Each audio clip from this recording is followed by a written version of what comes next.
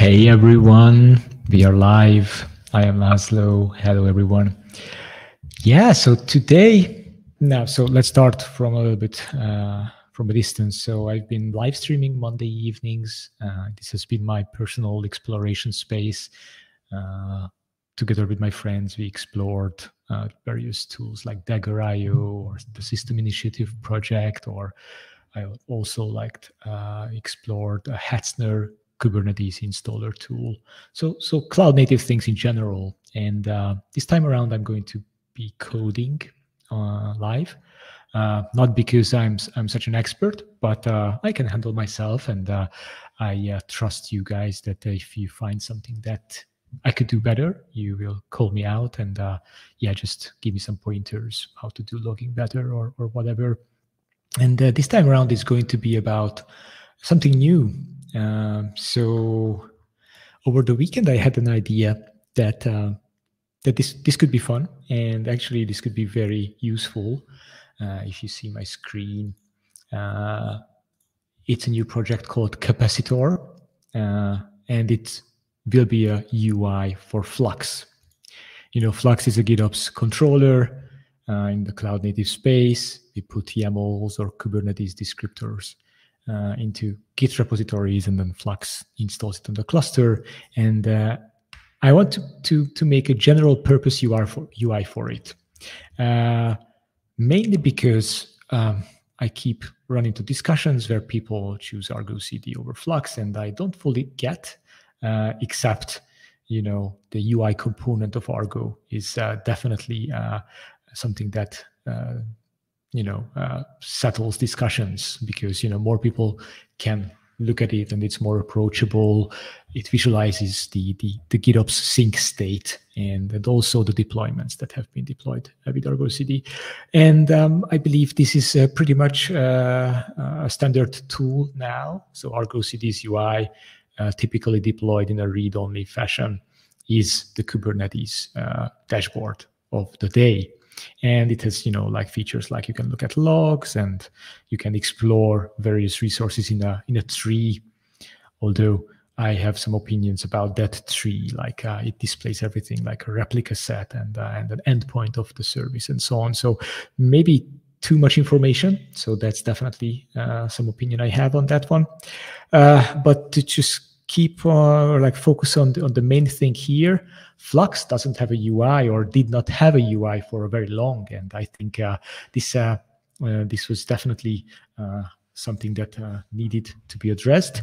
And I'm aware that there is a FLUX UI these days. So the makers of FLUX, I think Weaveworks came out with a UI-based tool. I think this is free and open source, so you could use it, and it's somehow part of their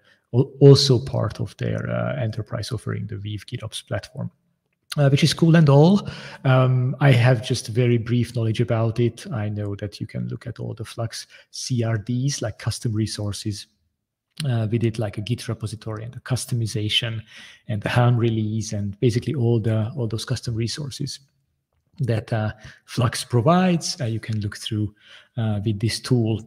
However, I think the philosophy of this new project that I'm launching now is I want to be a little bit more than that. So it's great that you can browse various Kubernetes resources. That's cool. However, I'd like to compile this information in a more contextualized way. So ideally, if you're a developer, you should see everything on one screen. Like, this is my deployment. This was deployed by this customization, and it was last synchronized, I don't know, 15 minutes ago. And if there was an error of that sync, the error should be very visible and transparent. Like I should know what's going on at every point while I'm operating my application. So that's actually on the roadmap as well. So today I'm going to be coding. Usually my streams last for like 2 hours. Maybe we go over this time. So if you want to have dinner or if you want to walk your dog, go for it. And when you come back, I will be here, most likely. This is my personal and sacred time. Nobody's going to disturb me, so I can code. So that's cool. And today I'm just going to, bootstrap a Golang project. I will be most likely just write one big main Go file, and I will connect to a Kubernetes cluster with the client Go package, and I will query some of the resources Flux have. So if I'm able to get a Git repository and its state, and the customization and its state, that would be a good end result of this. But let's see how fast I can get there, and then see if we can move a little bit forward. So today there will be no UI coding. I would have to prepare for that a little, maybe with some screen mockups and so on, even though I have some ideas like how it will look. I will just start with casual coding today. As for more features in the roadmap, I definitely want to, include the most common things on the on this UI is that, how to look at container logs. If a pod has multiple containers, we should see all the containers, and the init containers if there were some, and all these things. Like, this is a very complex feature, even though getting logs with kubectl logs should be easy. There are many different cases that a good UI should address. And of course, other things like events and how, when you describe a Kubernetes deployment, you can often catch common errors, like if it was restarted by the out-of-memory killer and so on. There's good information in there. And, if you're a developer, sometimes you just want to access your app. So a port forward command, if you can copy that from the UI, that would be a pretty cool feature. And of course, displaying errors and later on. So you probably don't know me. I founded a company called Gimlet.io, where we have a Flux-based developer platform. So that is very opinionated. We take care of the bootstrapping of the GitOps setup. Also, it gives a workflow for you to deploy your application. And because we are doing the whole thing from start till the end, and there are some opinions and assumptions we can build on, there are many different features we can do.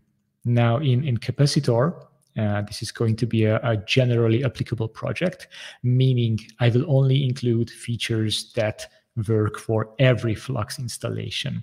So no opinions, no assumptions, nothing.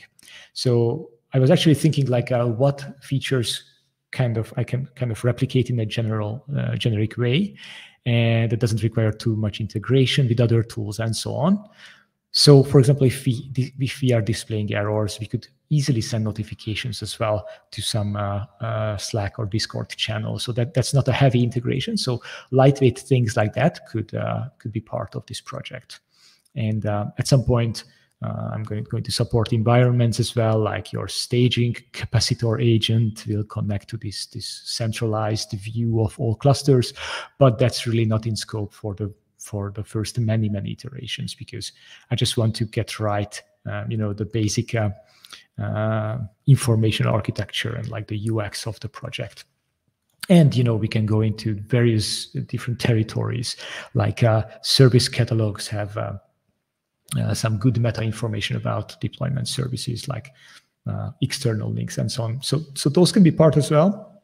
But right now, I just want to achieve something which gives good information for developers about the Flux GitOps synchronization state. Like, is everything green? That's case one, and then there are some error cases, obviously, and then there is the in-between states, like yeah, we are applying and it's been running for 2 minutes and it's slow, and then what happens then kind of situations.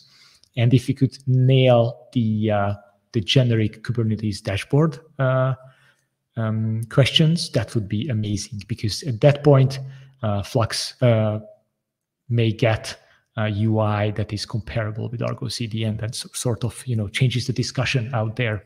At least that is my hope for the project. If you visit it on GitHub, please give me a star, give this project a star, because that's sort of the only thing that I have as feedback right now, even though there was some social chatter here and there. Please give the project a star, because that shows momentum and the kind of validation of the idea itself. I was babbling for a while,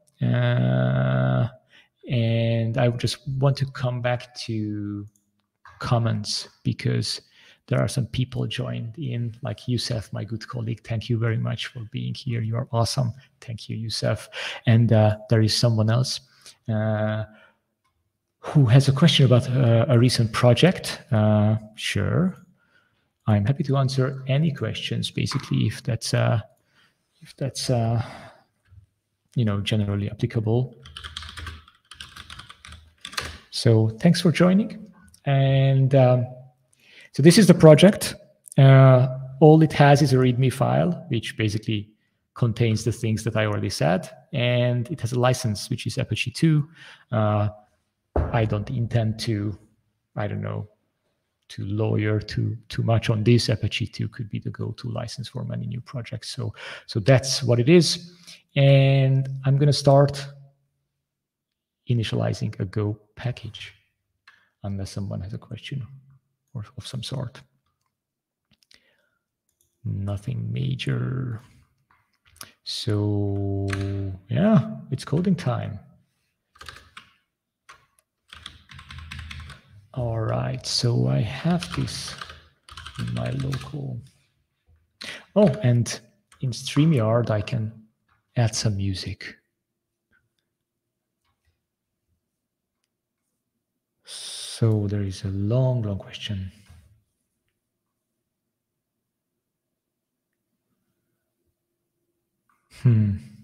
No cookie found. And it works on Android, so that's actually interesting, because that's not just your local environment. It works out there in the world. Maybe iPhones have a stricter cookie policy.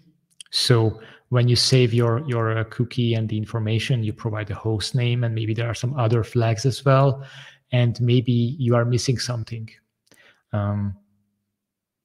iPhones and Mac in general at least have a good marketing about being more security conscious than other platforms. So I can see that maybe it's a cookie setting, then why it doesn't work. Maybe try it on a Mac and see if it happens on Safari or something, or try other browsers on the iPhone, and maybe you can narrow it down to some specific cookie parameter or something.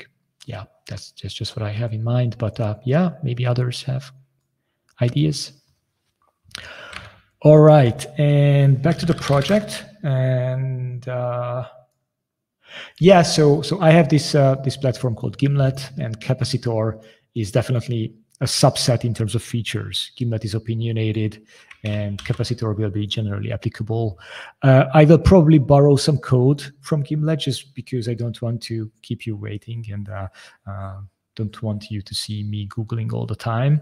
And definitely ideas, but I hope over time I will learn new things, like how to do things better. So this general purpose Flux UI could definitely be driving later on Gimlet as well, but my thinking for sure. And I'm hoping to interact with many of you out there who run Flux and have some specific ideas about how the UI should be structured, or what features should be included. So that's that. That was just the basics. And let's do some coding. So there is nothing Go inside in this project, and I might be wrong, but still the practice still is that there is a CMD folder in Go projects, and then probably there is another folder inside, like Capacitor, and then here there is main Go. But yeah, let's adjust this package main, and then Yeah, let's steal like a golang.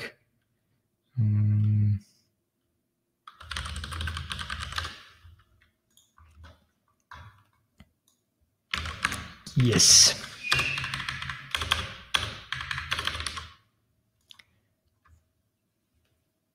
Yeah, I should do go mod init. And how to do this? It should be github.com/gimlet.io/capacitor. Okay, go mod tidy. And what happens now? I have a Go module file and I have Go 120. This strip could be also a good idea that I validate like the practices I do. So for example, I don't know if Go 120 is the version I should be using at like, at this time. But yeah, leave a comment if I should upgrade my Go or something.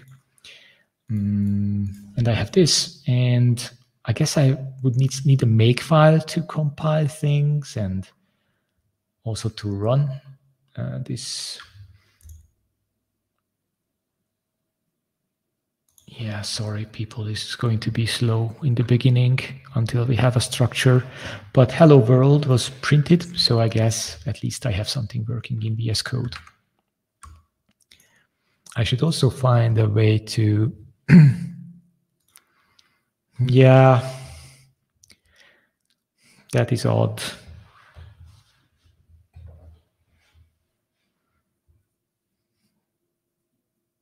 Sorry, yeah, maybe, yeah, I'm still fixated on the cookie idea, that the cookie settings are not perfect for iPhone, but no idea, sorry, maybe others have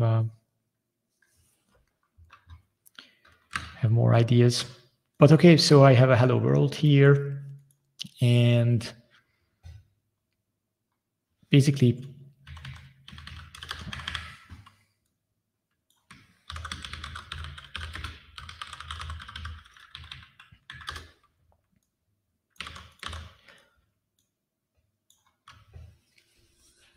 I should connect to some Kubernetes cluster.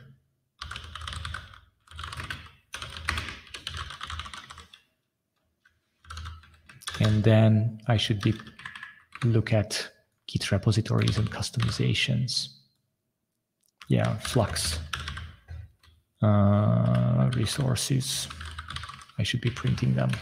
So that is sort of what I want to do right now, but I need a test environment.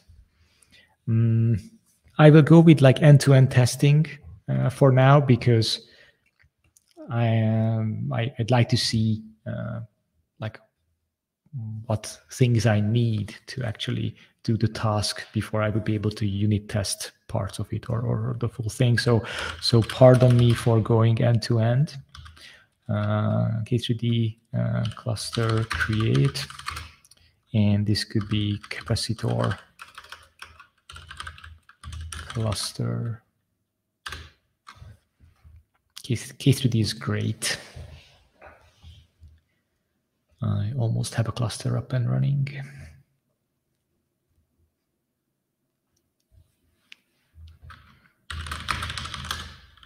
All right. No pods yet, but they are being provisioned in the meantime. Yeah, so I should have another screen with the comments running, so I don't have to navigate back all the time. But all good. Nobody's complaining that something is not visible or anything. So I have a cluster. So this is great. I have a cluster, and I want to have Flux on it. Now I use Gimlet, I bootstrap with Gimlet and so on. But in this project, I want to use Flux, the standard way of working. So I probably have a Flux CLI, but that is very old. I don't even have it, or don't have it on my path. So let's go FluxCD IO, and to get started. Install Flux. Now I don't have brew. Let's go here. Bash. Curl bash sudo. Classic. Let's do that.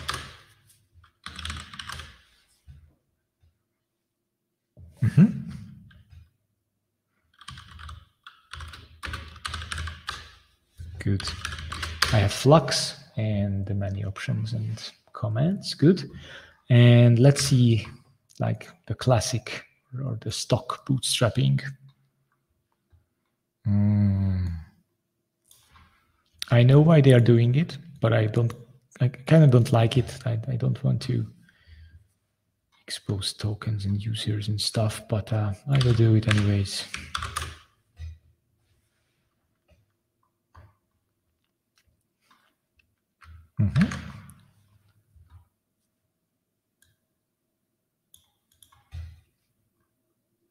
Okay, so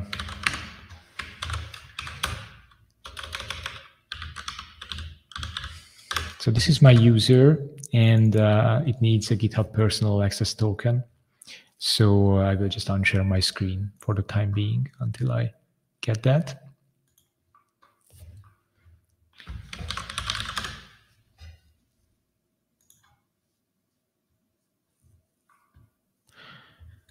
Settings.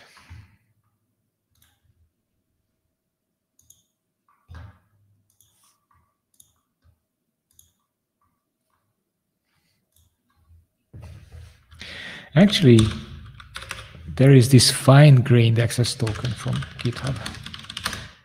Maybe I should use that.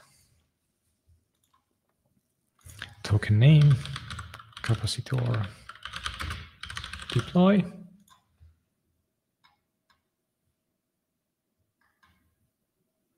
I put my screen back in the meantime.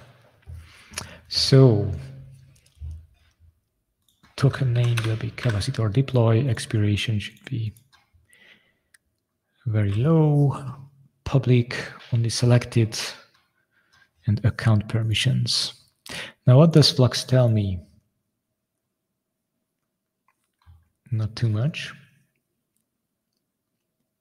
I think it wants to create repositories, so only selected repositories, action, administration. Yeah, I think it needs this one.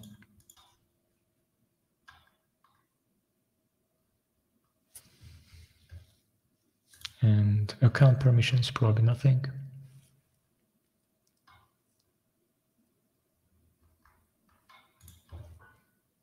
Yeah, nothing like that. All right, let's try with least amount of permissions. And it is, what's wrong with this? Why can't I click? Because I need to add at least one repository. Damn. I have the Express.js test application. So let me unshare my screen and generate the token. I have it. I'm going to export.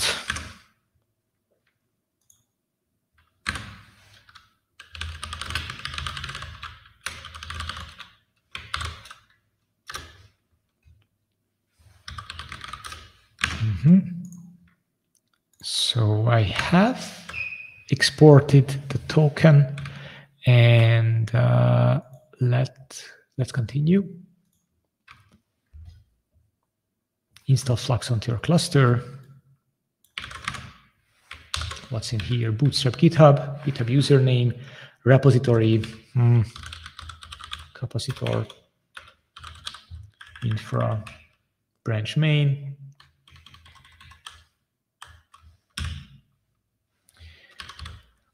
And it's a personal account. Let's do it. Okay, I have a token problem. What if I edit this personal access token and grant access to this repo.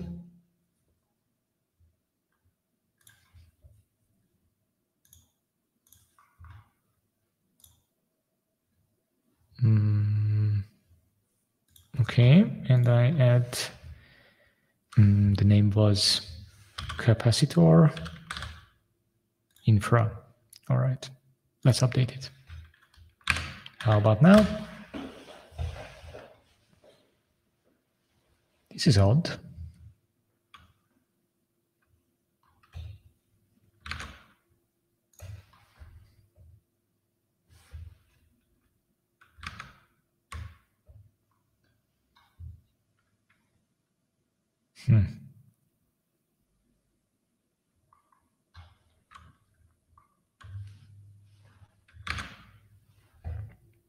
So I have read. Yeah, probably I need access to code as well. Now, can I change that? Yes. All right, I like this fine-grained thing. So code, contents, yes. Read and write. Update. This is lovely. Once again. Yes.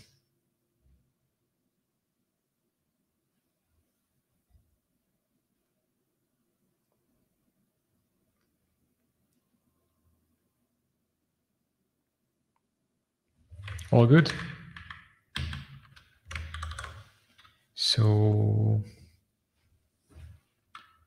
I want to do this pre-check again. Yeah, still good. I have pods in the Flux namespace. Everything is running. I have Git repositories. Good stuff. I have customizations. Good. So I have Flux. And what is inside this repository? Projects. Capacitor. No. Where? I think it cloned it, but is it really cloned?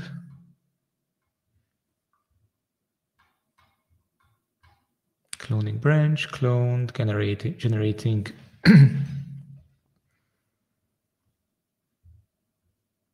Yeah, maybe it actually deleted the project, so that could be good. So if I do git clone and come back to lastocph/capacitor infra. And if I clone this,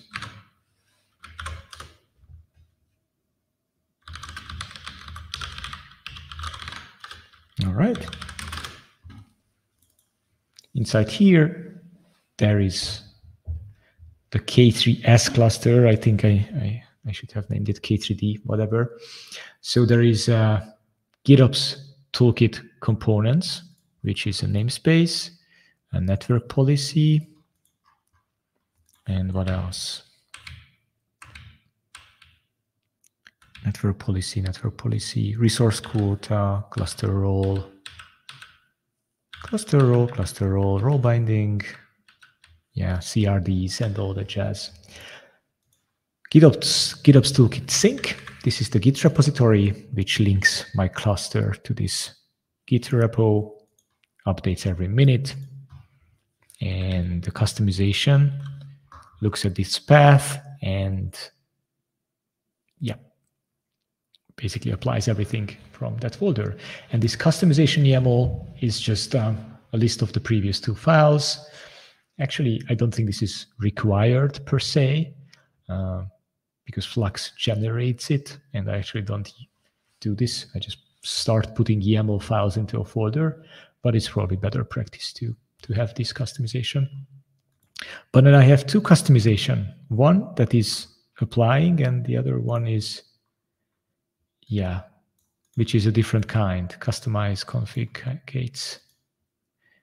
Yeah, so same kind, different API version. That's I I still think that this is a bad naming choice, but yeah, whatever. All right, anything?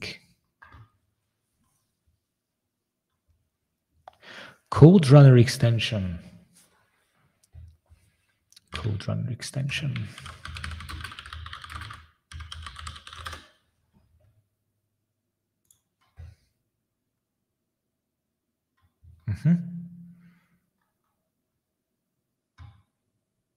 Okay.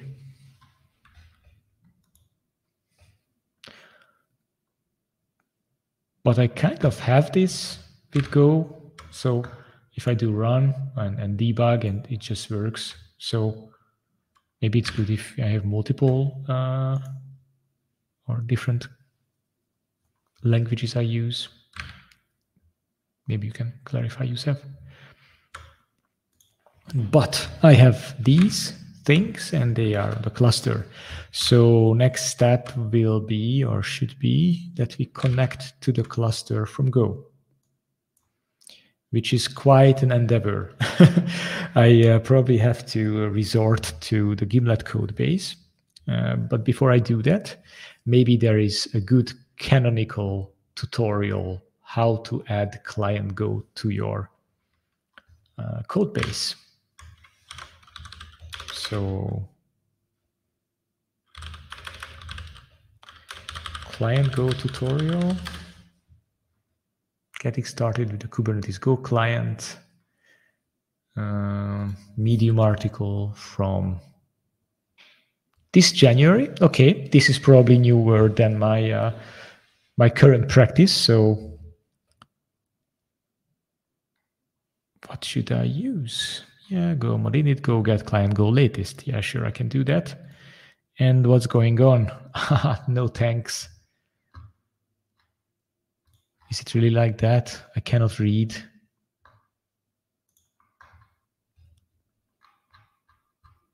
I don't want to upgrade. Like, what does it cost?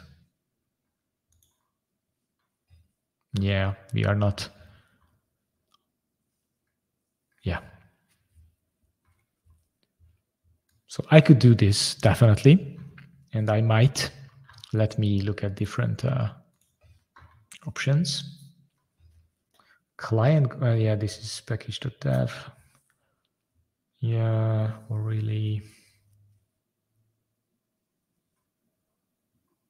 And from 2018. And nothing from the Kubernetes website. So this still remains arcane knowledge, how to use client Go. Huh? Create, update, delete deployment. Create, update, delete deployment. Fake client in cluster, out of cluster. Yeah. So this is.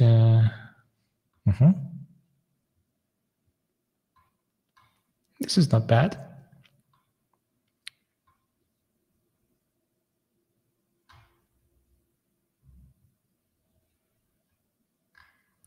If I do create, update, delete, get nodes.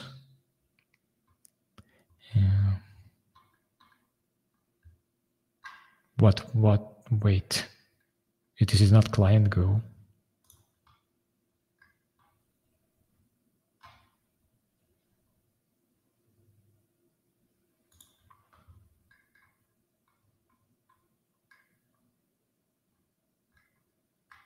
Ah, wait, I'm mildly stupid. There's a main Go file.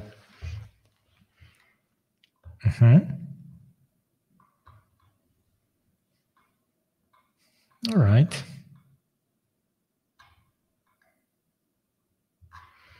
I can use this and maybe compare with Gimlet's approach, which is probably outdated. So yeah, let's install client Go. Or out of cluster client configuration.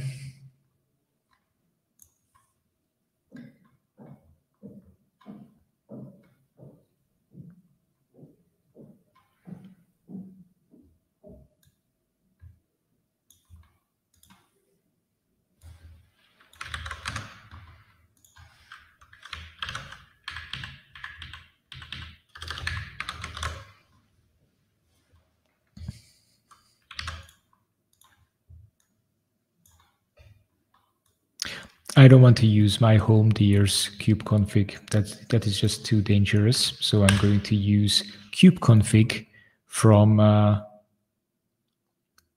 basically this. This is an environment variable.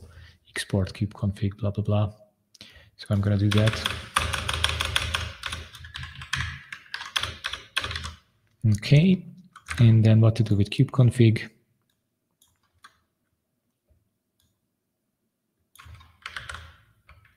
Build from flags. Fun with flags.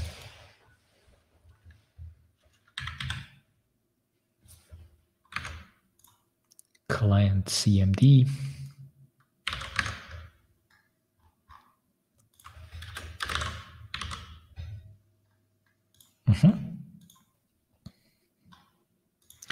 And if I do debug configuration, new folder .vs code, and I think I will copy this from Gimlet because I'm lazy. So if I do a launch JSON file, or no, maybe I can launch configuration.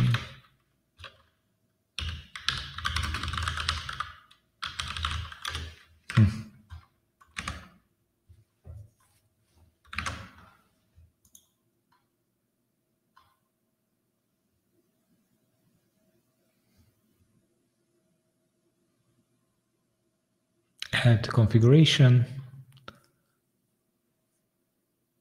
All right. Yeah, so it's basically what I did. The version is the same as before. Launch package instead, I will do capacitor mode. Yeah, and then I will add environment variables. Yeah, I could do a .env file. That's handy.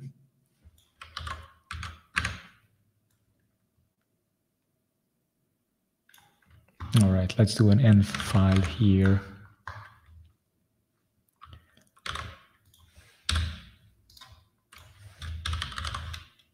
All right, and then kubeconfig equals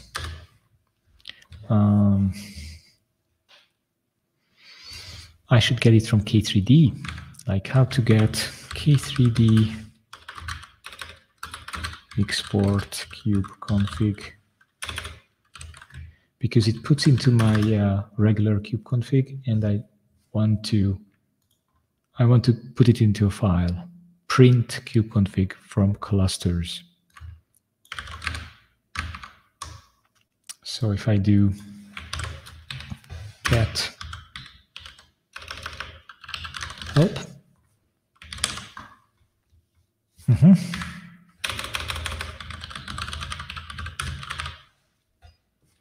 and write it into a file.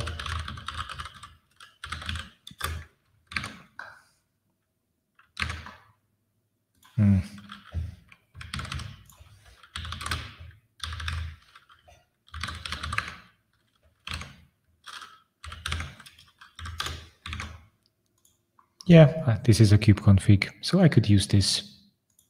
This should be kubeconfig.yaml. Does it work? Does it not? Let's see. I still have to get client go. This is the time when we start downloading and go for coffee. It's huge, and oh, come on. It was too fast. Way faster than I thought. And here, config is not used anywhere, so let's create a client set, which is basically the client interface.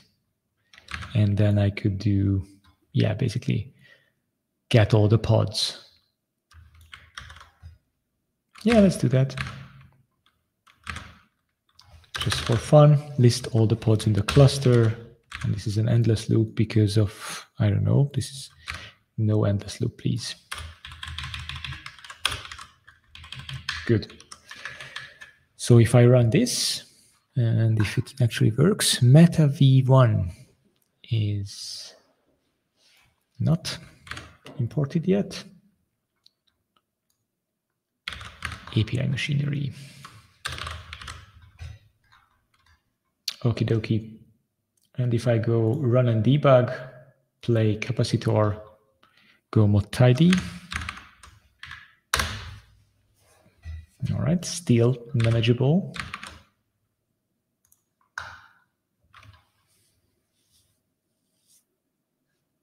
Let's do a breakpoint there.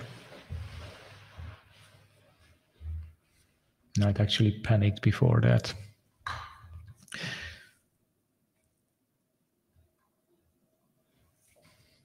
Maybe kubeconfig is actually kube_config.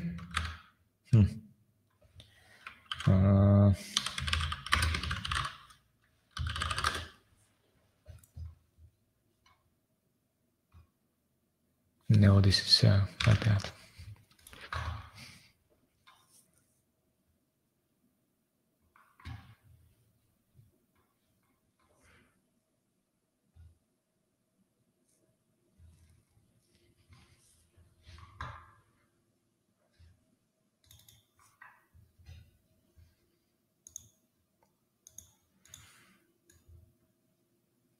So this is a flag. Okay, so previously the libraries I used was able to, interchangeably use an environment variable and a command line argument.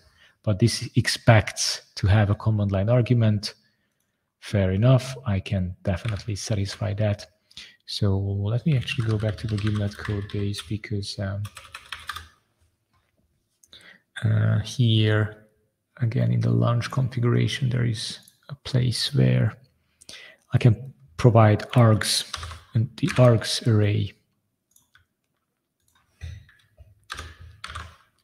Args, and then I provide --cube config, and the parameter will be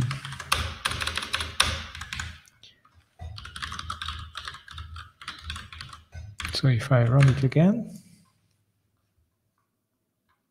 yield error in VS Code.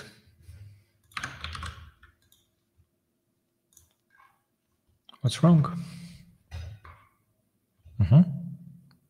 kubeconfig YAML, no such file or directory. Most likely we are in the wrong folder. So let's go back here. Steal the name for good.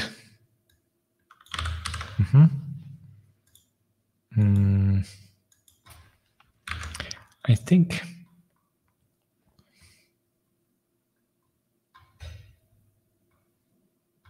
I could do this workspace folder /. Can I do that? Let's try.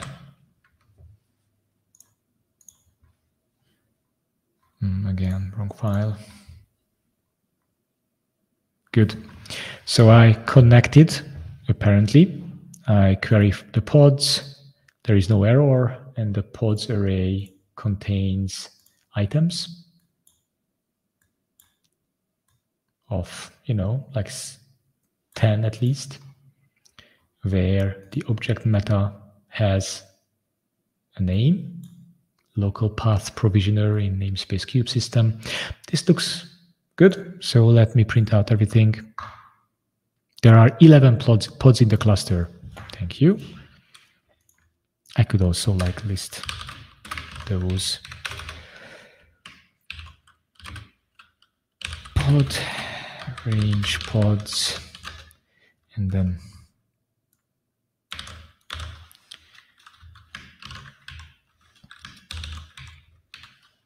pod dot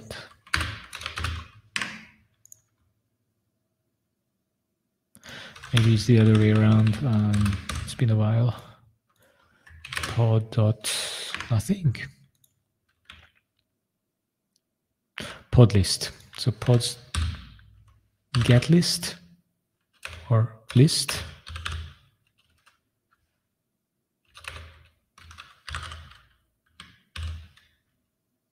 List meta. Yeah, this structure in Kubernetes is not always obvious.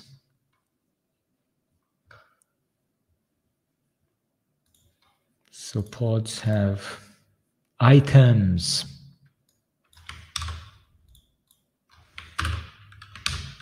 Items, which is an array of pods, finally.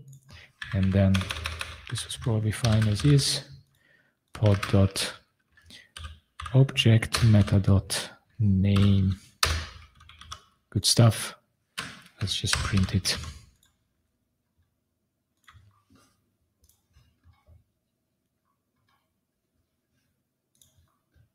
Okie dokie, no new line whatsoever.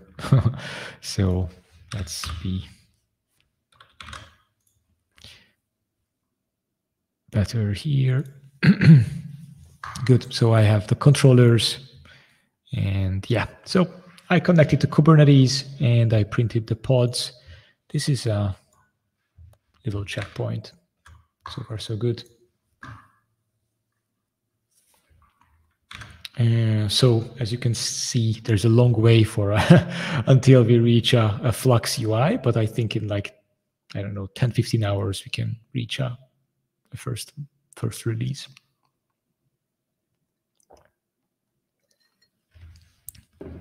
All right, so I have pods, and in this API, I could get config maps, nodes, namespaces, deployments. Probably not deployments, because that's not core v1. So if I would type deployment, that's not there.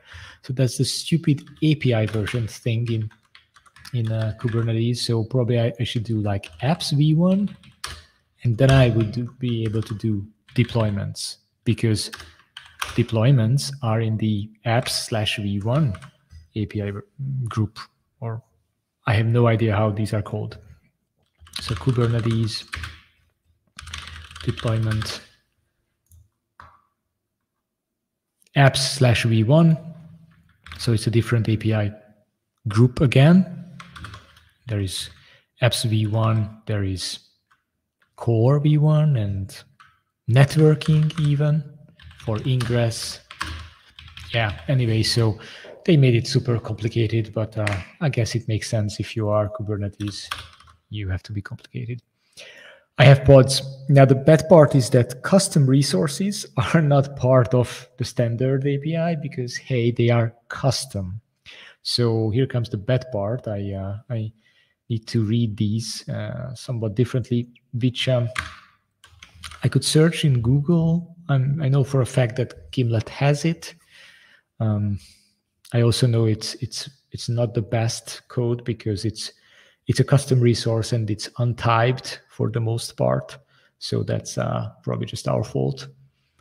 So either I could search on Google, like how to get custom resources from the Kubernetes API. That is one way to do. I could copy Gimlet. That's another one. And I could definitely look at the Flux code base because I'm frustrated that custom resources I queried from the Kubernetes API so far have been untyped. So it was very cumbersome to work with them. So the next checkpoint will be getting Flux custom resources. And they should be typed as hell. Otherwise, it's annoying. So client go get custom resource. Yeah, I read this article apparently in the past.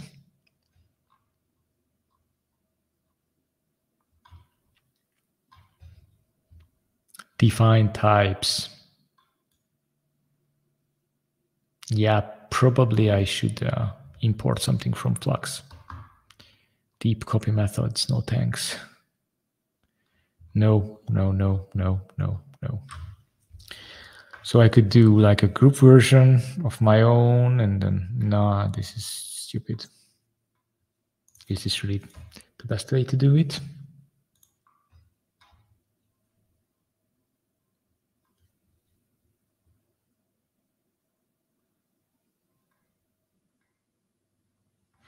No, let's go straight to Gimlet's code base, because I know this is a pain to actually query this.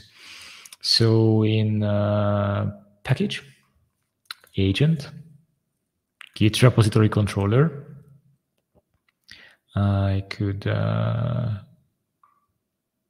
get Git repositories from, yeah, so what is this? Git repositories. A dynamic client, and that gets resources, and the resource is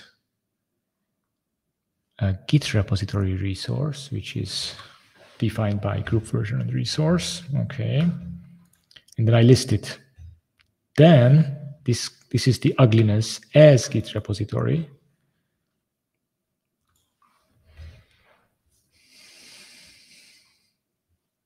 Yeah, I use maps, and yeah, it's basically untyped. So I'm using a map string interface kind of approach, like getting fields and undefined somethings. So maybe I start browsing the Flux code base to see like how they do it. It's their CRD. I'm pretty sure they query it themselves.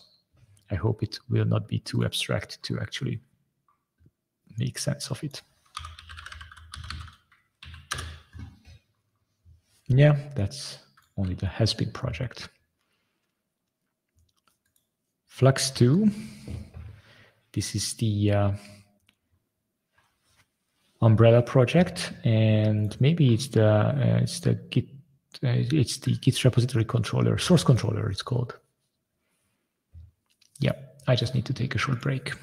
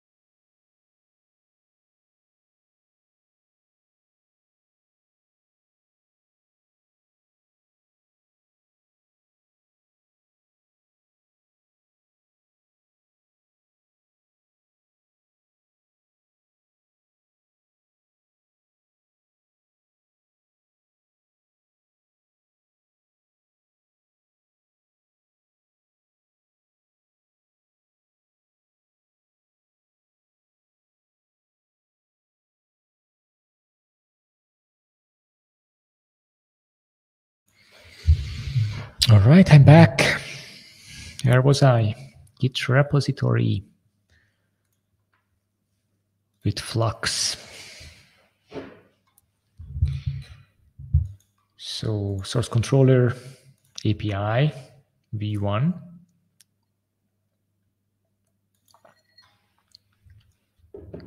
Source.go. So this is the thing I could parse into.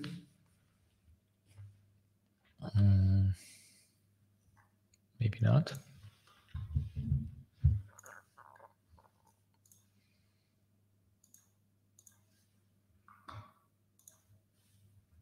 Group version doc artifact types.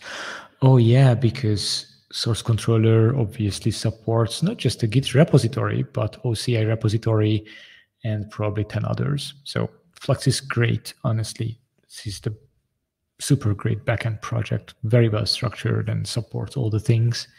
I just have to get through the abstraction because the source has an artifact, which could be, I guess, many different things. So bucket type, artifact types go.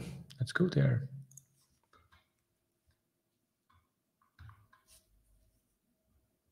This is the output. So the artifact is the output of a new version of Git. Path URL revision digest last updated.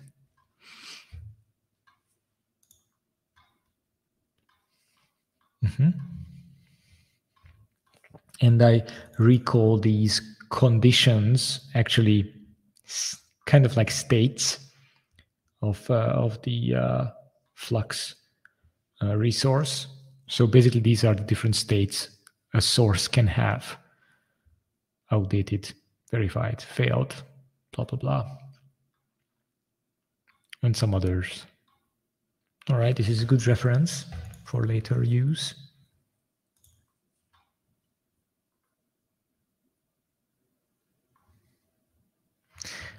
This is Git repository spec.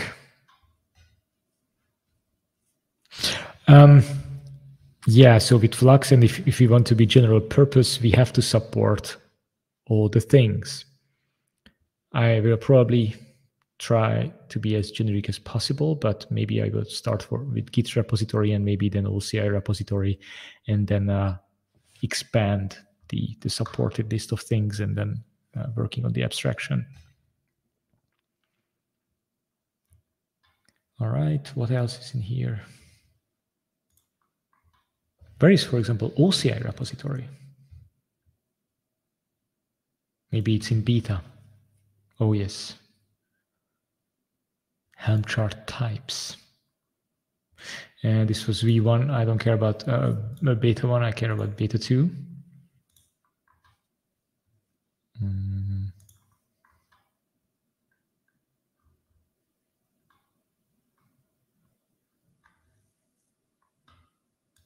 Helm chart, OCI repository. All right, everything is here.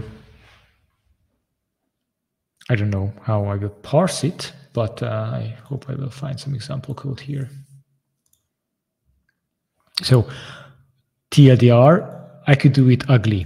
In Gimlet, we do it ugly. We get the resource with this dynamic client thing, and then comes out a big blob, blah, blah, blah, and then we parse it as a map string interface. I don't want to parse it as a map string interface. I want to do it right. So that's why it is taking time. And where was I? Source controller. All right, so tests, maybe? No. Fuzz. Fuzzing.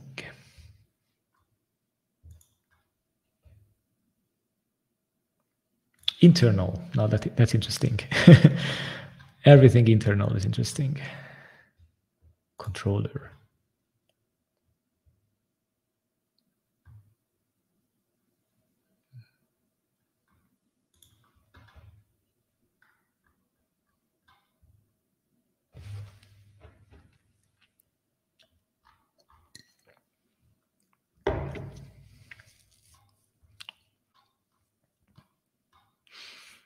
This is cool.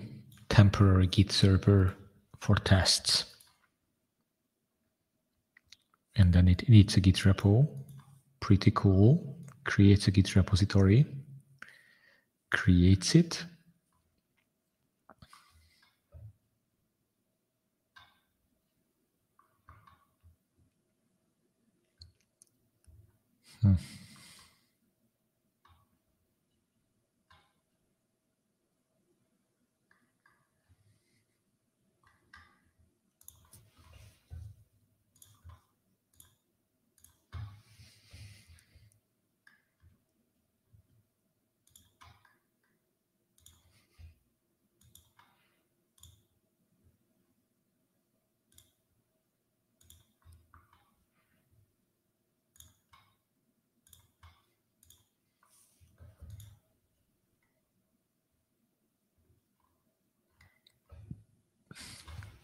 Maybe I will just get the unstructured thing and then think of the parsing a little later.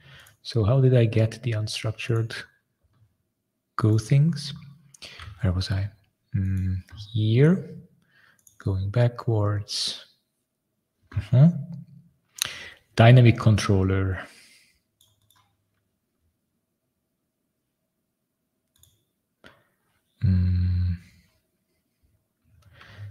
Actually, there was this kube-env.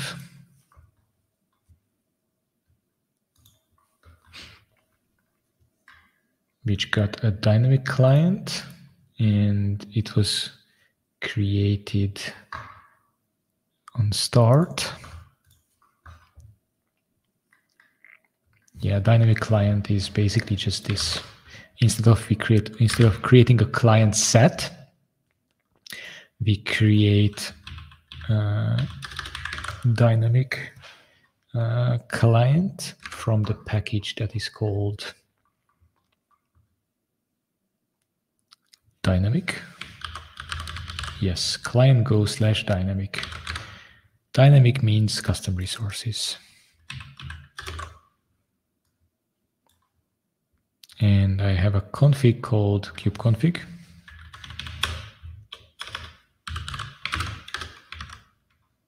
Or just config. Okay, and I have a dynamic client, good for me. And I can later query the dynamic client.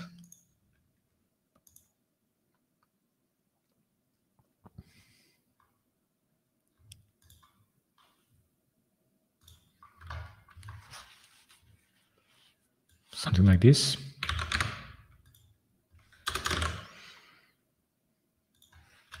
Dynamic client. And then getting the resource, which has this wonderful definition.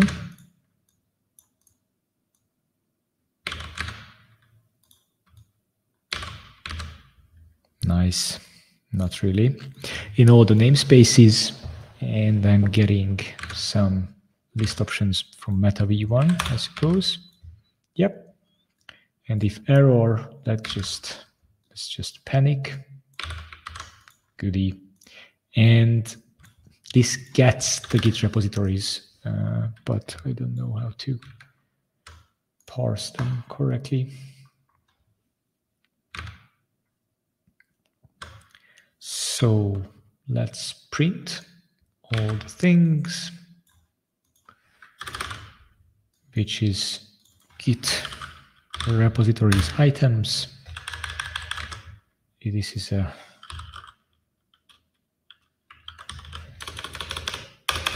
repo, and then when I want to do this, this will have very little things. Maybe I should just catch it with a breakpoint. All right, a repo has an object, which is a map string interface, lovely, and go away, call stack.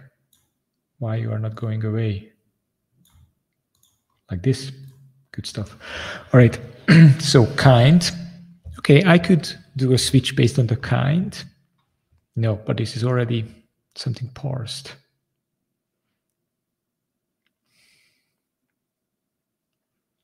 I don't want the map string interface.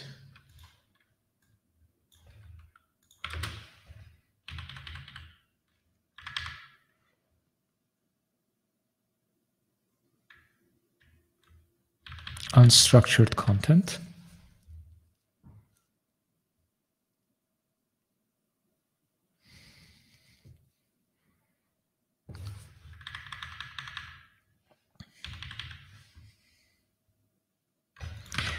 This was what was going on in the Flux code base. Some magic with structured and unstructured. So maybe I should search for something here.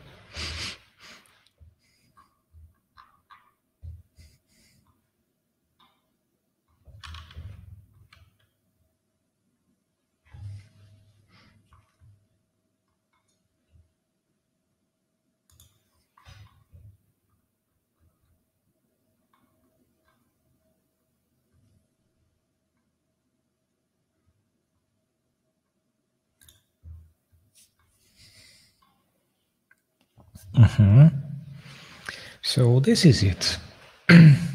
First, we define a source v1 Git repository type, and then it has an R, which is a reconciler and gets it from. So they have some abstraction to parse this. Maybe I can do something similar. So maybe I make a bookmark here.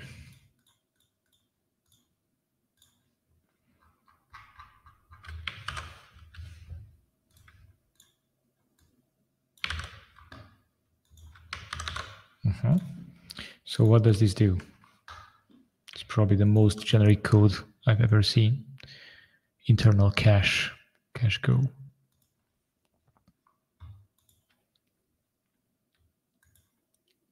Key. No, this is not it.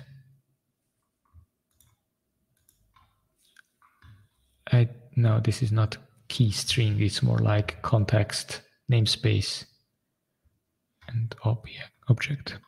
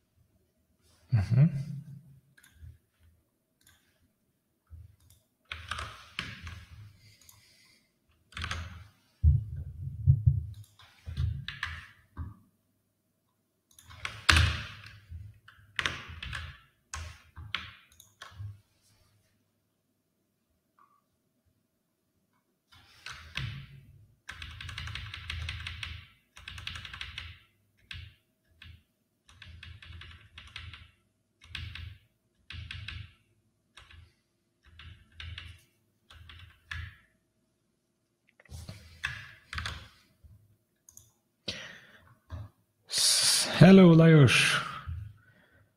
I'm stuck. I'm trying to parse a Git repository the right way, not like the Gimlet way, which is definitely not the right way, which is a map string interface. So I'd like to parse it into a proper type. So that's where I am. But either way, I think I'm going to end the stream at 7:30, and at 7:15, I'm going to switch to, just the hackish way, just to get the Git repositories and customizations and print them. And then I will refactor the code outside of the stream. I'm not too comfortable with long silences, but maybe I will get comfortable with it. No idea. So where was I?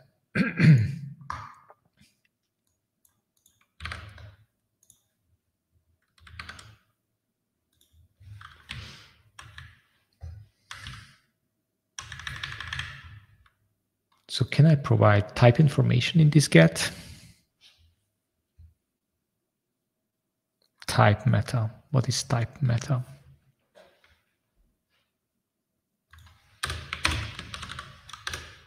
It's a string, right? No. never mind. That's kind of the API version. So that's actually not about parsing.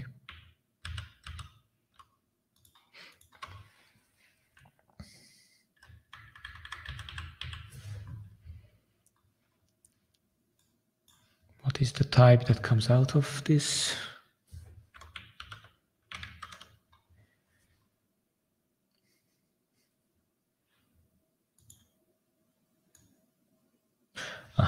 Meta v1 unstructured, unstructured. And yeah. And Git repositories have unstructured list type. So help me, Google.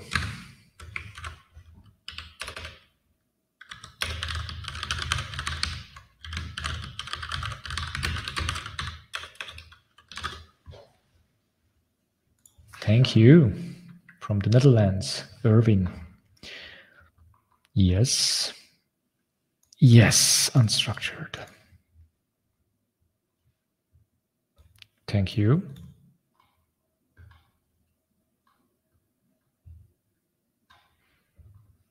It took you some time, but you were super cool to share it with us.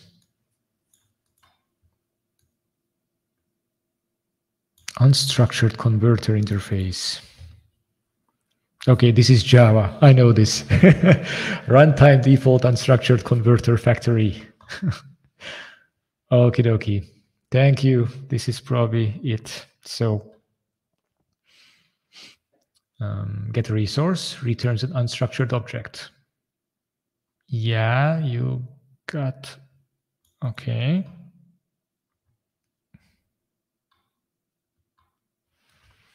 Convert. So I get the unstructured content.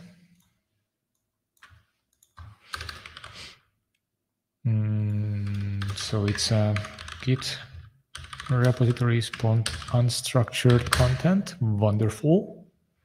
And that is unstructured.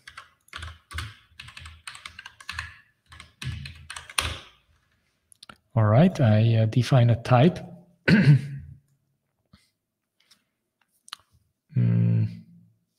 No, actually, I'm going to do it inside the for loop. So once more. I'm in here. I have an unstructured repository.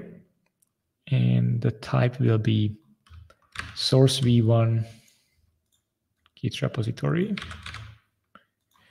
And yeah, let's use this other like this.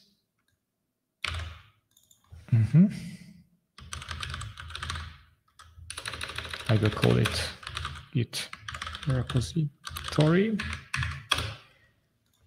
And what is runtime? API machinery runtime. Amazing. Okay.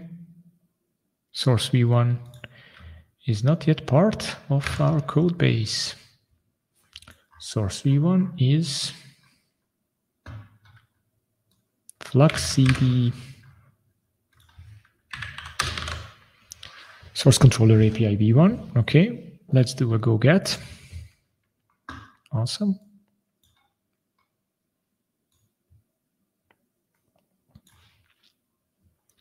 And from unstructured into Git repository. Panic. And then Git repository dot name. Oh my God. So that's why I like this so much. Repo.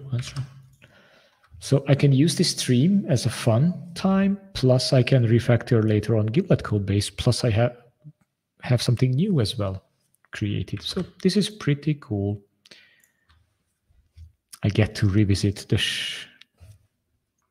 shaky parts. So it's called Flux System. That's how it's called. It is called Flux System. So I printed the Flux System. I printed the Git repository. So that's cool. And for some reason, it thinks that I'm using the beta one. That's not true. Or am I using that?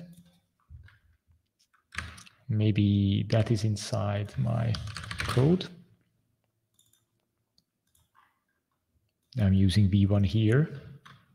So where does it come from? Let's go step by step.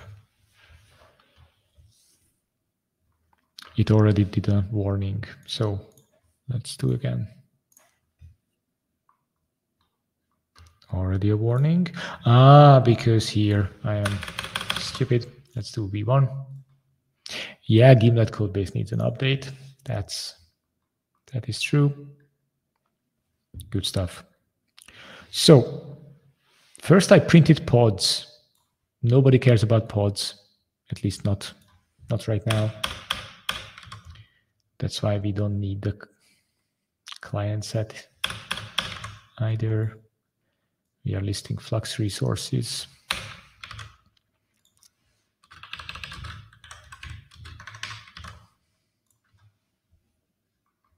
Yep.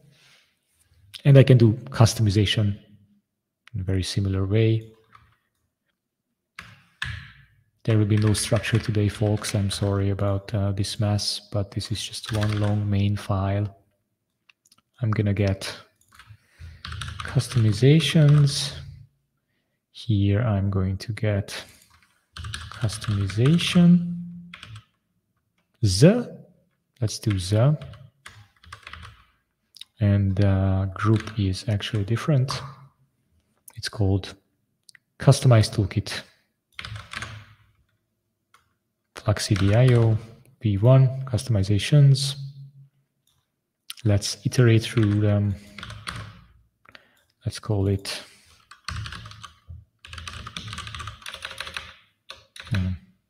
K. Let's get an unstructured content here. This is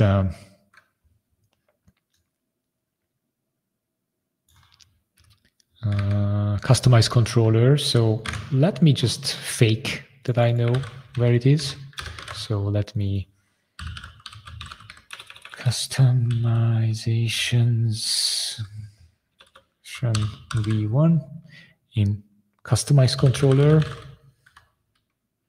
I suppose this is it. Get, please, quick fix. Go get. And here I'm going to parse it into customization v1 dot customization. And I could parse it into a list. Maybe I will parse it into a list.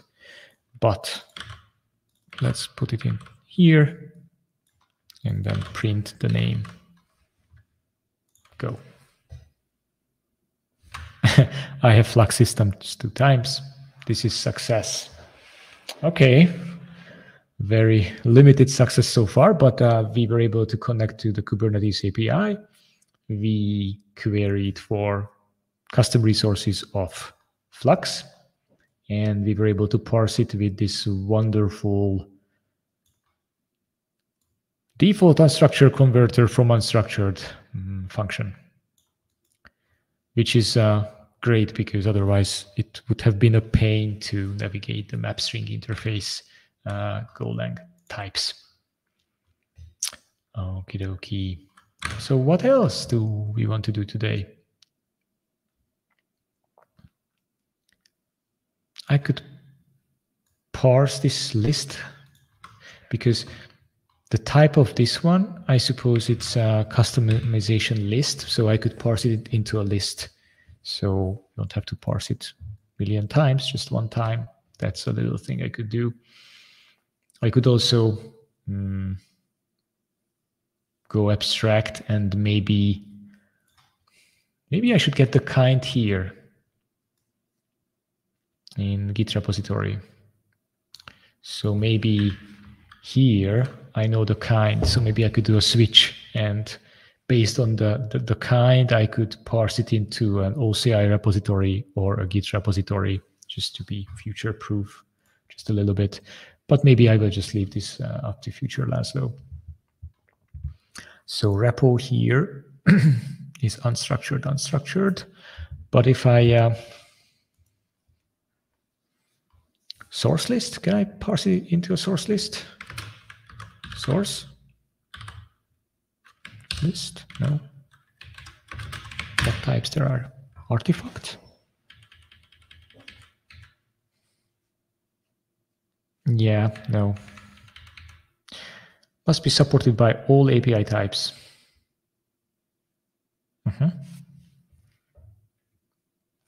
So I could program to the source interface. Yeah, let's handle generic support later. Good. So what else do I need?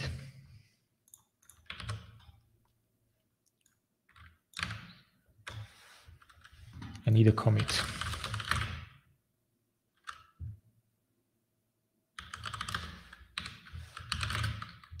I need to git ignore.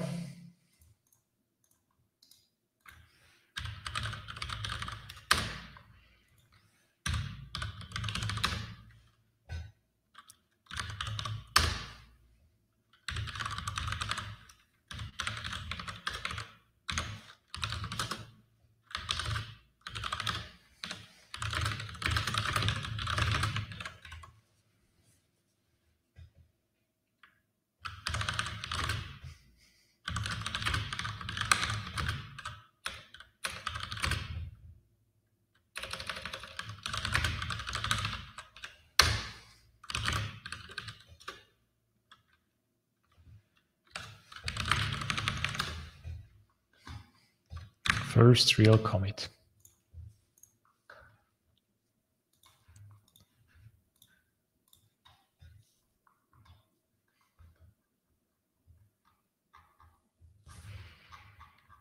And so many dependencies. Now, how big this will be if I do, can I do go build here?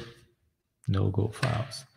Go build github.com/gim.io/capacitor. This is strange. I'm in the module.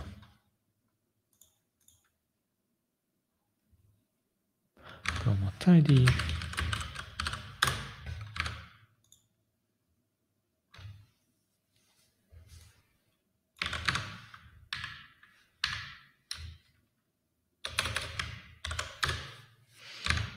Let's cheat.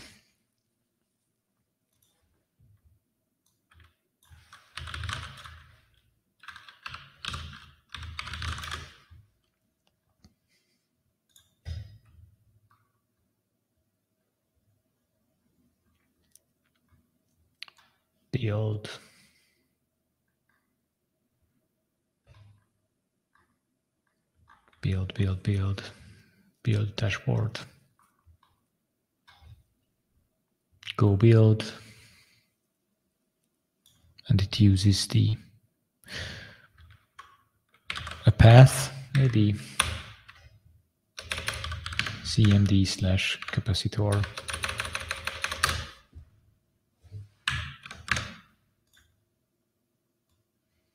This is strange.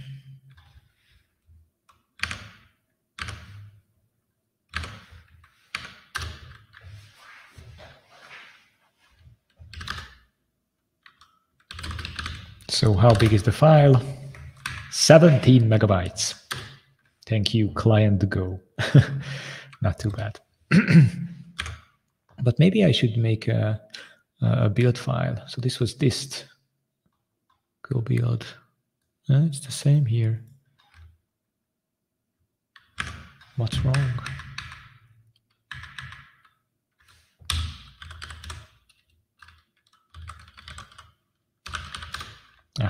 Better.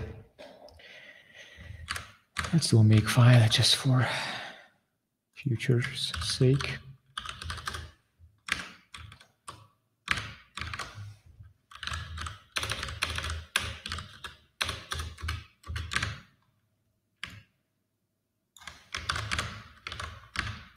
and it works by tabs, I suppose. Yeah, that's a tab.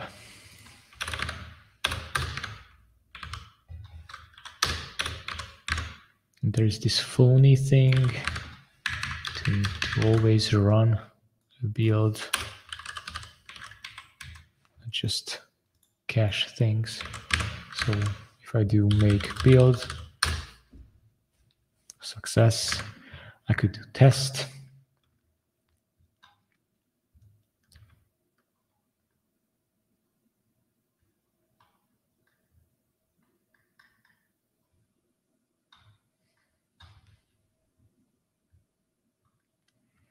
Go test.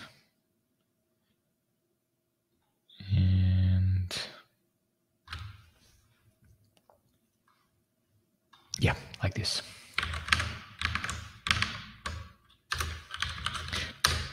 Yeah, but feel free to suggest better way to do these things, because as you can see, I know some stuff, little from everything.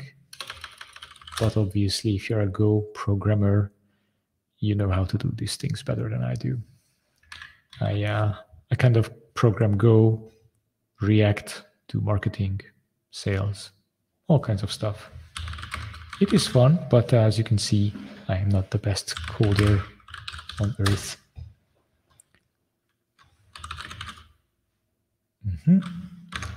Let's delete these files and put the build into a bin folder like I did here. Yeah, build folder, it's also fine.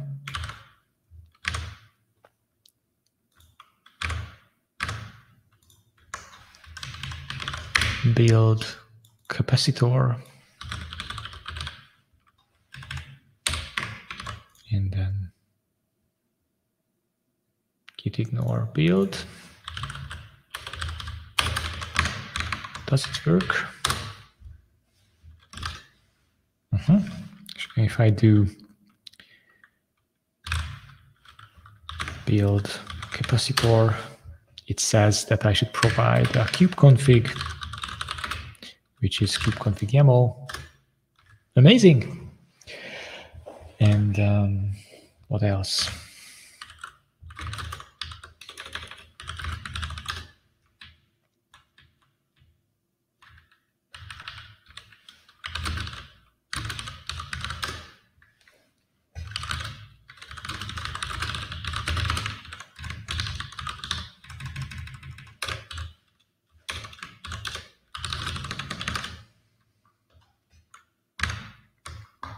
Should I add the CI as well? I guess that's that could be a nice end result from today. We have a make file. We're gonna have some CI, and gonna see what is going to be the scope for next time. Okie dokie. How do I add an action here? Go. Again, I could copy things, but maybe I just start from scratch and maybe I find better practices than before.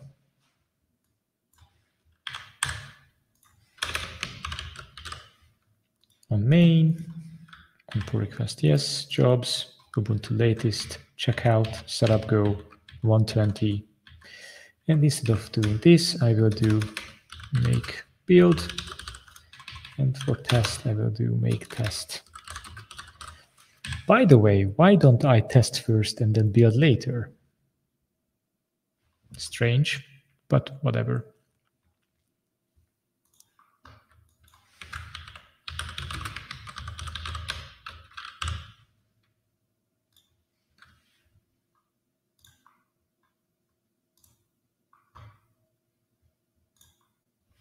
Okay, this is running.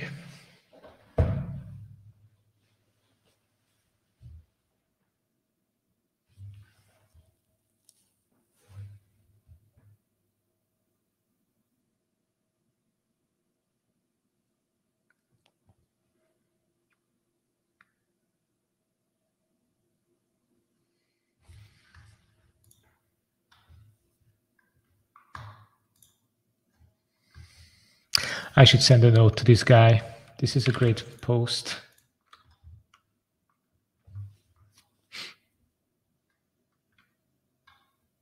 How do I send a message to him?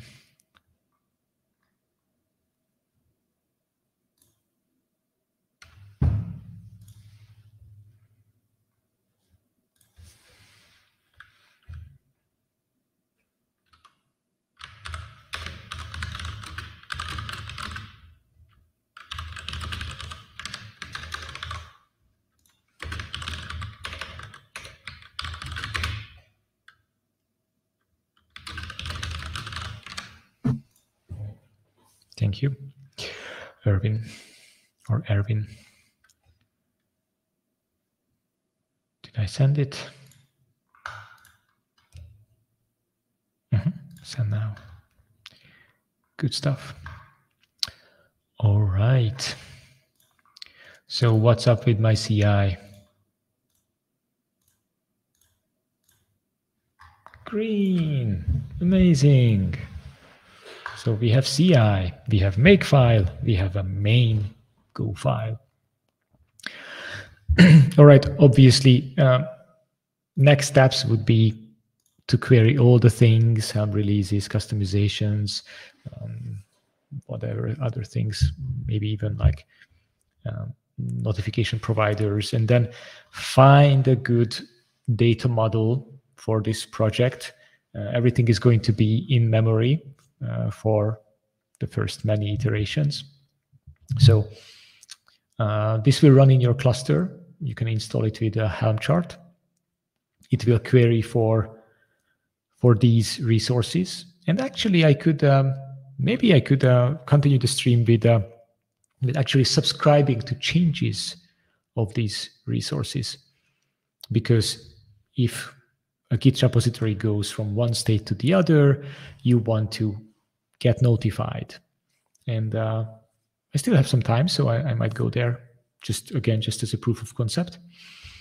So yeah, we need these updates getting streamed to us, and it should go to the in-memory data structure. And soon enough, there should be a web folder in here. And once our Go file starts up, it should start serving the web folder as well, the web folder assets. So there will be a front end very soon. I've been doing a lot of React, so that's probably going to be in React. Why there are 4 comments here? Yeah, that's something else. Yep. So I used to do React, so I'm probably going to do the front end in React just because that's a sort of the most known thing for me and probably for everybody out there. And yeah, there will be a web folder. When the capacitor starts up, you will be able to access it from a web UI. And all these little subscriptions to the Kubernetes API will be streamed down to the front end. So some plumbing to be done, but yeah, so far so good. And let's do this controller thing, because I have something in Gimlet, but then again, it's been a while since we did a resource search on this one. So if I go to package agent and Git repository controller, here I have some abstraction going on, but there's some controller code here. The Git repository controller is a dynamic controller, which is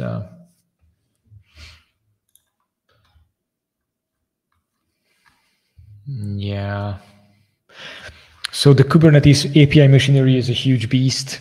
There are informers and queues and whatnot, and there's of course a lot of knowledge required to do this right, to not miss a beat. I don't say that I can write that bulletproof, but I will start with something, and over time I will ask for advice from smarter people than I am. And then we're going to implement these action or event handlers when a new resource is created, it adds an event to a queue, and when it's updated, it goes to a queue, and so on. And there is a queue worker basically which processes these items. I think I'm just gonna copy this code. So in the next 20 minutes, we will have a streaming setup of this Git repository and customization resource getter. So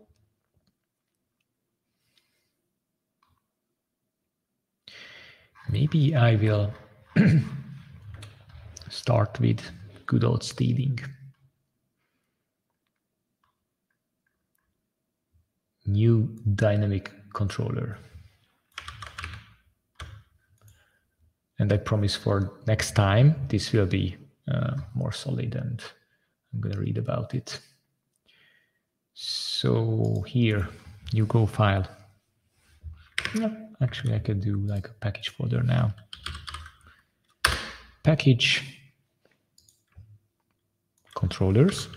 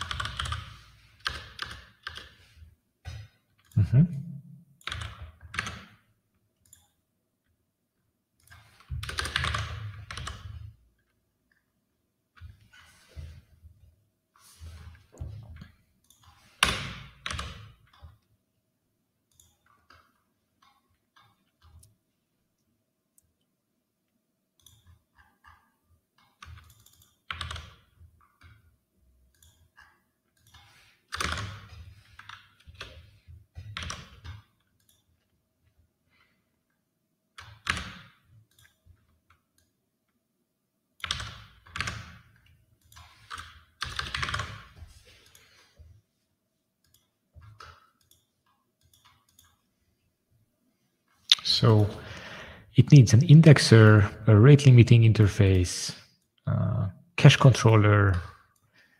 I think there are books about it, like full-length books. Okay. And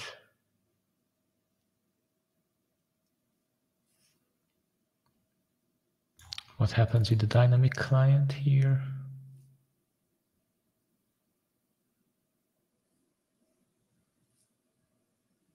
Nothing.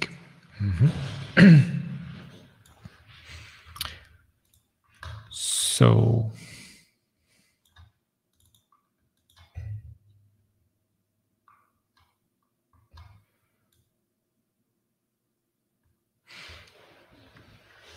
I'm not quite sure what happens after we put items in the queue. So this is the controller, which is probably then started. So if I call new dynamic controller, what happens?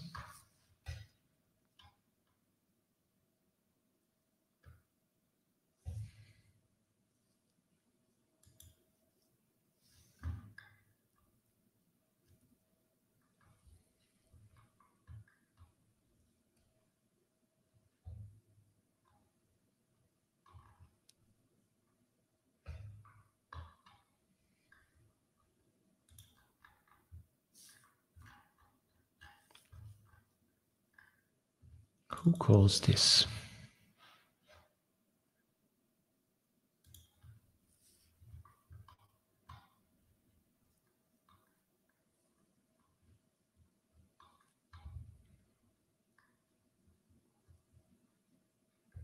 Yeah, in the Git repository controller. Yeah, okay, so the function is actually an anonymous function. So we pass it in. So when we create the controller, we create the behavior as well. That's cool. So how about I start using this? Once we queried all the things, I'm going to do a new dynamic controller.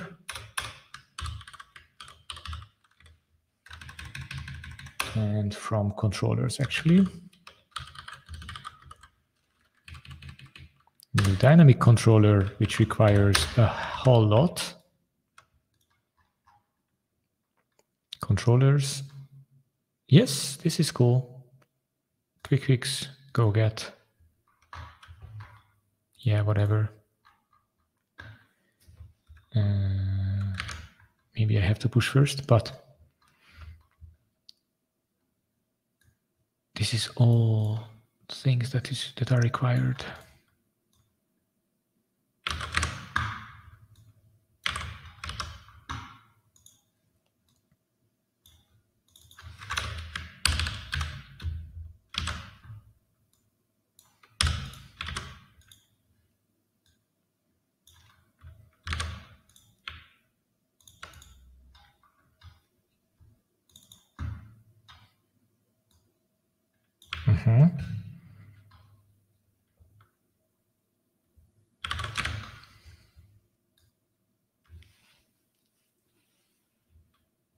Thank you, Youssef.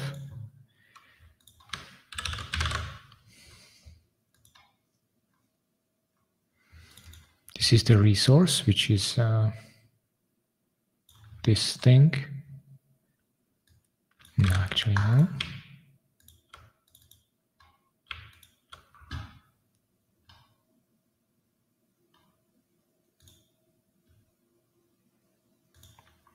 Yeah, this is just, yeah, the whole thing, okay.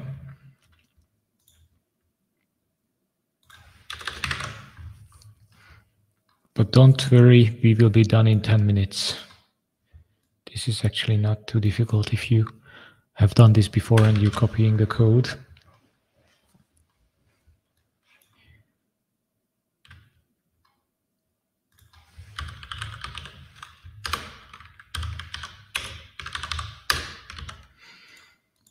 Okay, and for all cases, we should just print something.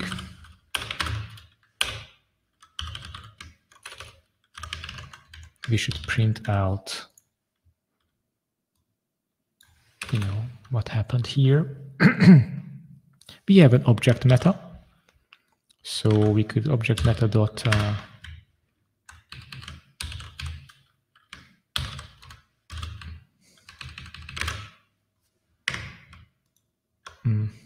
I have problems with the imports.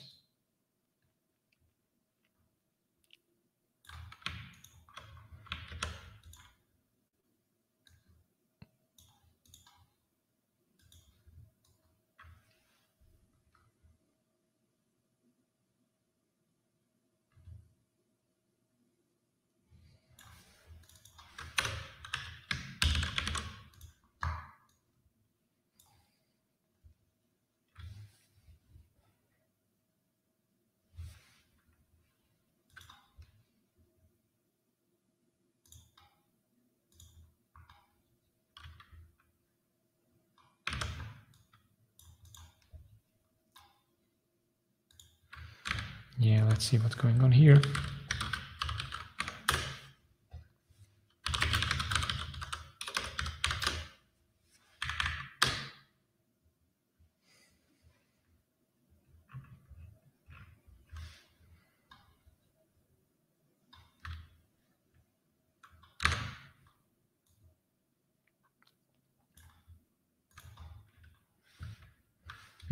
This is actually something else.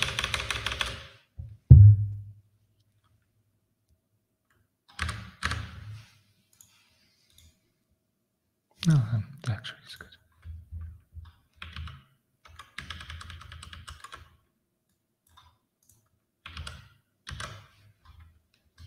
Yeah, because this is small e.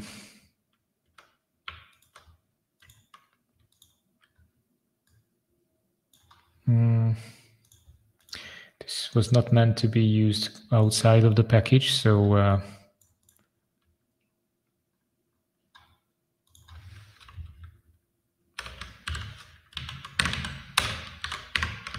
let's cheat for now.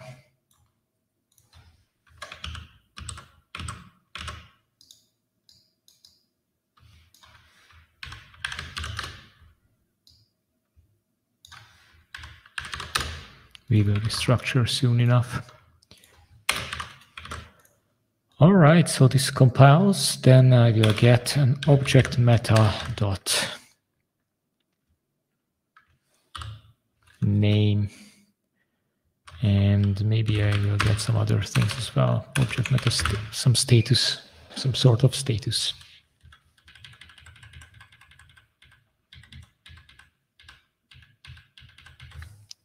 You know what? I will just debug it and see what's being caught here.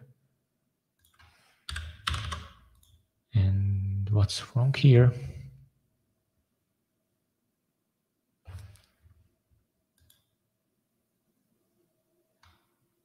I'm doing something stupid. String pointer. Why string pointer? Nobody said string pointer. All right. No idea if this works. We haven't started the controller, so it will not.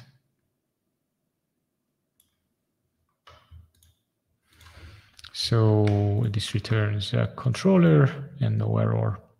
Fair enough.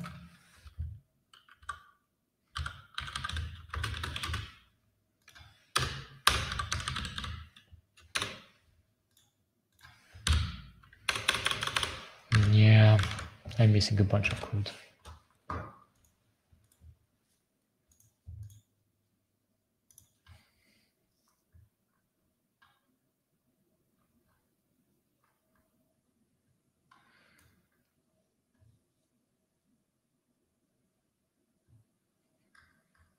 Maybe I could use this from Gimlet completely.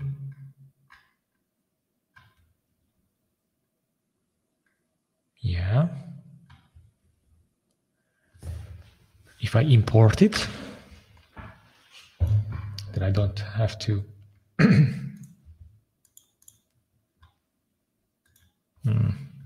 Maybe I will just copy and paste. But this has been some Kubernetes sample code at some point.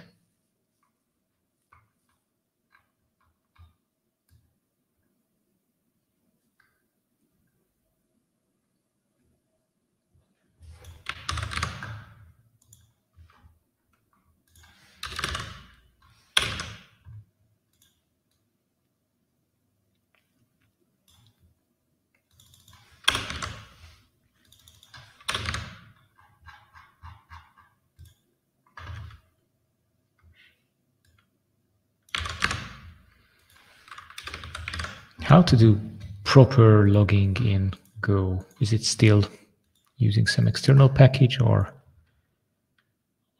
doing more canonical things?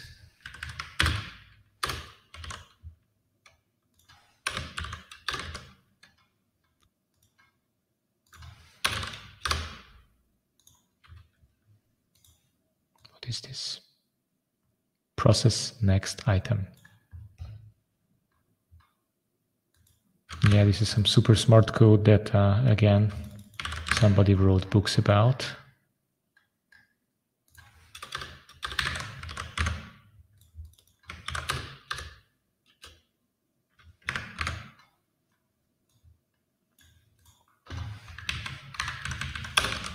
What is this used for? Get object meta.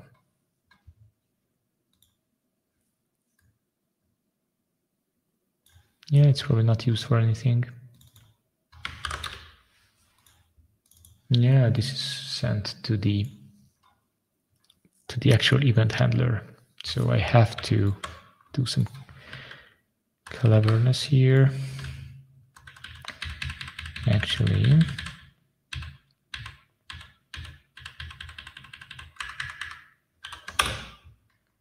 case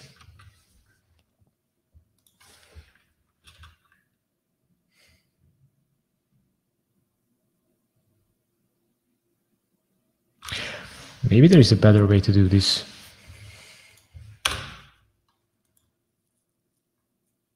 Ob is an interface, and we are doing a type check on it.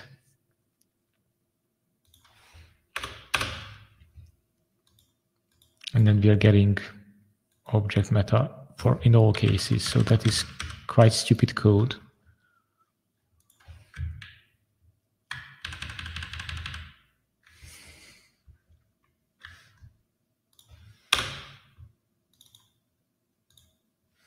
How about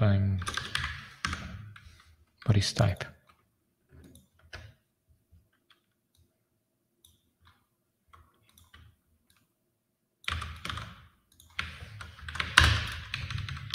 This is a type-based switch.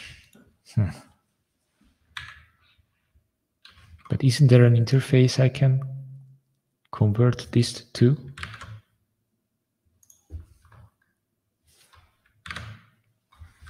Again, Kubernetes programming.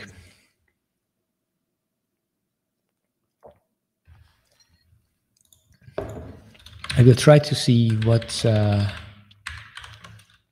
here on a debug session and see if I can solve this better. So I have controller and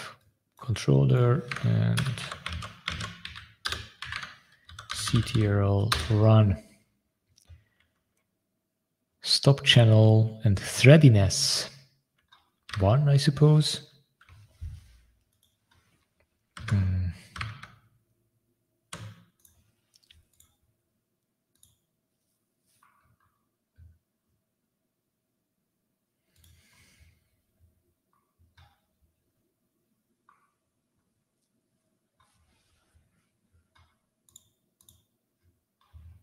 These are started up in the agent of Gimlet.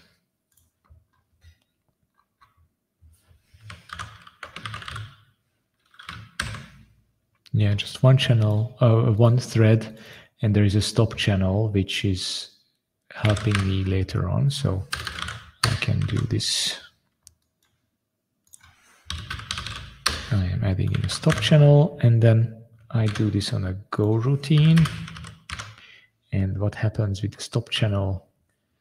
We are waiting for signals.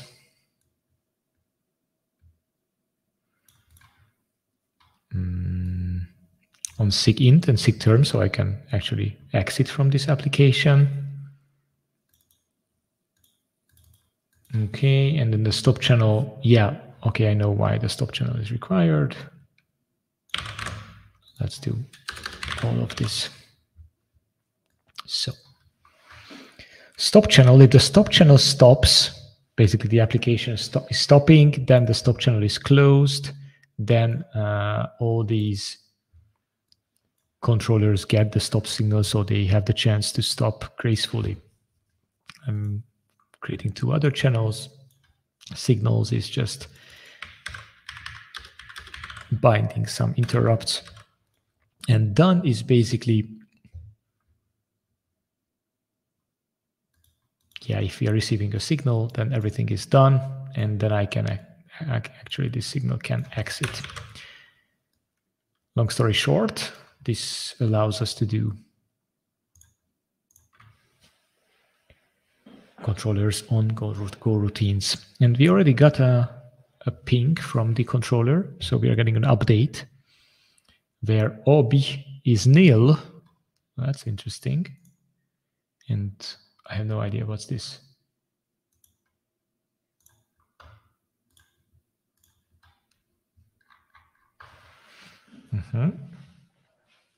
Again, I have to use v1.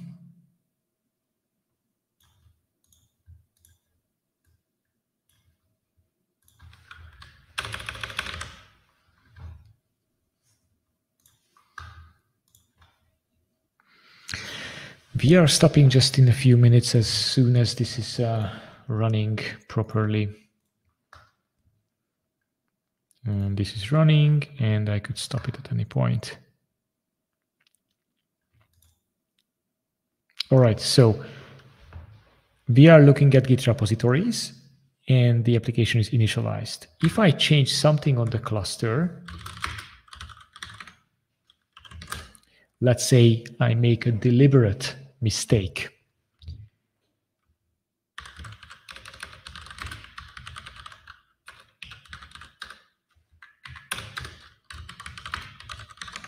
Not with GitOps, just with regular kubectl edit. If I make a change here and accidentally make a mistake with the URL, I should get an update of this Kubernetes API change.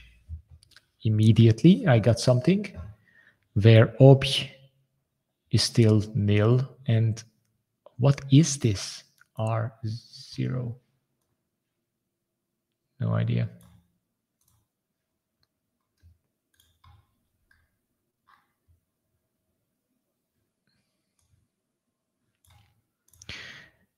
I have no idea what this code does. I know what this code does, but I don't know how to make it better. So let's just go back and be nice. We don't care about deployments, replica sets, pods, nothing. We care about source v1.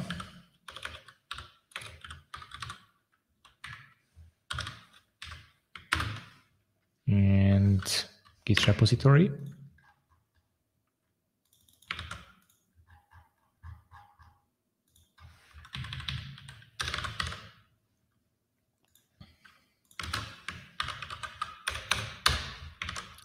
Which returns the object meta here, I really hope. What's wrong?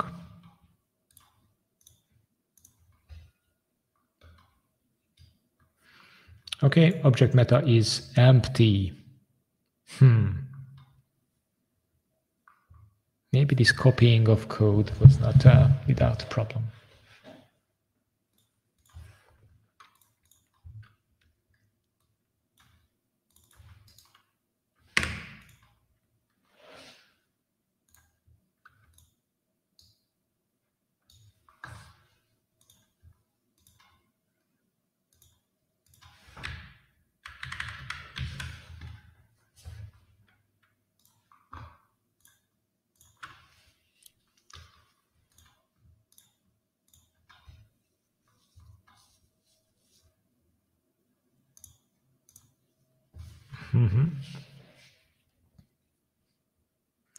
So there was a create event of type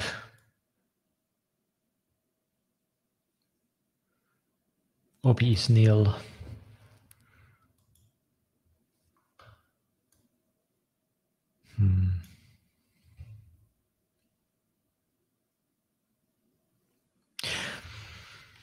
So I definitely changed the fields of this one, this informer event, so that might be an issue. Or this indexer doesn't know about my type. Controller indexer. Yeah, this is probably the point where I'm going to just stop the stream. But let's see how the indexer gets initialized. Some cache. All right, it's time to actually wrap up. So thank you for watching. Thank you for the ones who actually watched the whole stream. All right, so we have a project where we queried the Kubernetes API and we parsed it into a type, and then we failed actually to get updates streamed to us. But for the next stream, I'm going to make this this part work, and you will see the changes on GitHub. So thank you very much. There's still a long way to go, but once we have the basic structure set up in a couple of streams, we're gonna have the fun part. So see you soon, and until next time, thank you and take care. Goodbye.